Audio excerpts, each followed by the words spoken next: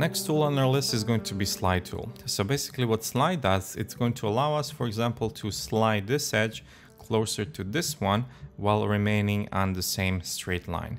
If we would use move tool for this, so let me just go to move and try to move it down, you'll see that I will need to sort of eyeball it to match that same straight line we had before. So instead we're going to use move tool for that, and there are a couple of options to activate it. And what's easiest and most common one that we are going to use is via menu, move tool. And the only thing we need to do is go to shift and control and then just activate the axes where we want to slide it from. So it's basically like that. And now you can see that we have pretty fast just move this edge down without eyeballing it with the move tool. And this also works with the vertices. So if you want to slide vertices, you can slide vertices as well. So slide doesn't just work with the move setting, it will also work with the rotation and scale. So what I mean by that is just, let me create here a couple of cuts.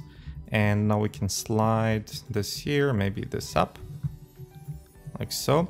And basically what we need to do now is straighten these edges that they look exactly the same like this one. So we'll just double click on this edge and go to scale, and then just use shift and control and then slide it into position like this. And the same thing is with the rotation. If you now go to shift and control, now we can slide this on a specific rotation. And since we have this angle on, I will just turn it off so it's more like even slide.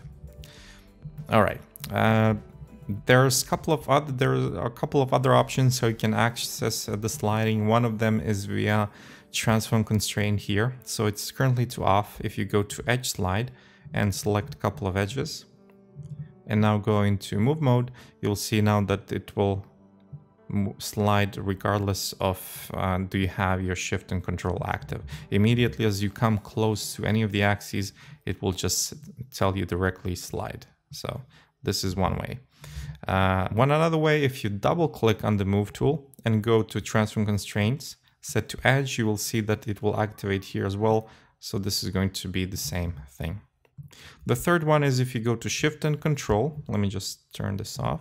Shift and control, actually, I'm sorry, just shift and right click and go to slide edge tool. This time it says drag with middle mouse button to slide, and now we can slide it with middle mouse button. But the ones that we're going to use most often is going to be via move tool, and then it's simply shift and control to slide. So that's all that there is to slide tool for now.